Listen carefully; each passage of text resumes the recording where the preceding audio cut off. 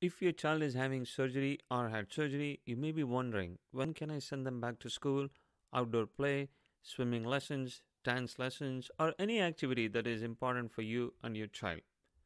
Once the surgery is complete, anesthesia medications may be lingering in the body and other restrictions in place, both of which means activities have to be modified accordingly. Since there are so many different types of surgeries ranging from something very simple taking a few minutes to as long as hours, the best suggestion is to follow the advice of your surgeon and the anesthesiologist or the anesthetist to have a speedy and safe recovery. There are some general principles that are widely applicable. On the day of anesthesia, it is usual to feel tired. This tiredness may last a few days depending on the complexity of surgery. Anesthesia may impede the ability to concentrate, and it is good for children to take it easy on the day of surgery. Children, particularly older children, should restrict any working or lifting on the day of anesthesia and beyond until cleared by the surgical team. Children, younger or older, should be escorted home by a parent or a responsible caregiver from the hospital after anesthesia. Even if they're at an age where they're allowed to drive a car or ride a two-wheeler or a moped, this driving or riding should not be done on the day of anesthesia and beyond until cleared by the surgical team. The child should not be allowed to perform any potentially dangerous activities like swimming, playing outside, handling sharp objects, or working with tools on the day of anesthesia. There are many things that may play a role to increase the dangers like sleepiness, muscle weakness, tiredness, and sometimes blurry vision. Going back to school is the other frequent question anesthesiologists or surgeons get asked. If the child has a discharge the same day of surgery or the next day, children can usually go back to school the day after they come back home. If the surgery is much more complex, then more time off from school may be required and should be based on your doctor's recommendation. If they have to carry a backpack or a school bag, assist children with this and check with your doctor on what is allowed. Talk to school about the restrictions that are in place. Remember to get a certificate from your doctor if your child's school requires it. It is beneficial to move about in the house or the hospital room on the day of anesthesia and after. It is safe to do so unless there are restrictions in place.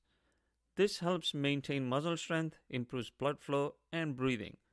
Walking around the home with assistance can be done few minutes every hour when awake and then gradually increased as tolerated. It is normal to feel tired and the child can take it easy and rest when required. Another frequent question that comes up is, can the child go to a wedding, an important show, or a concert on the day of anesthesia? If cleared by the team and the child is feeling okay, then the child could attend these events.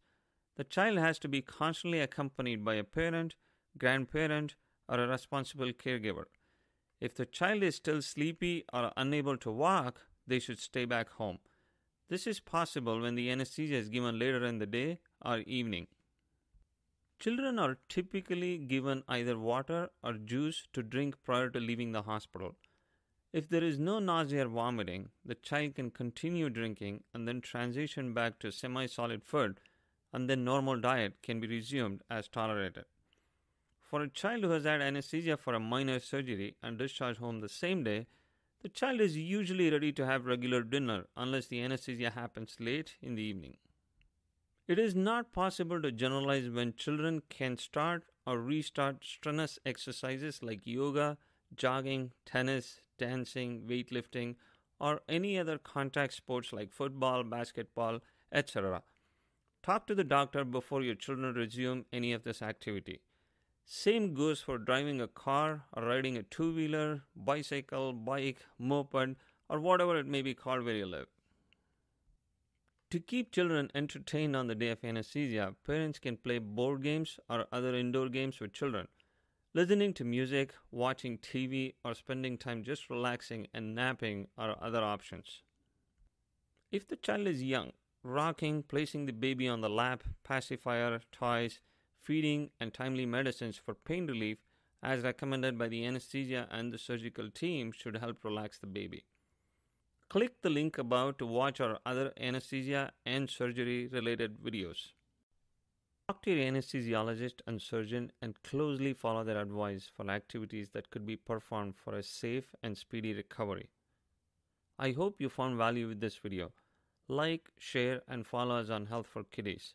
Smash the subscribe button and the bell icon next to it to watch videos on anesthesia and surgery like this one and other videos related to health and wellness. Thank you and have a great day.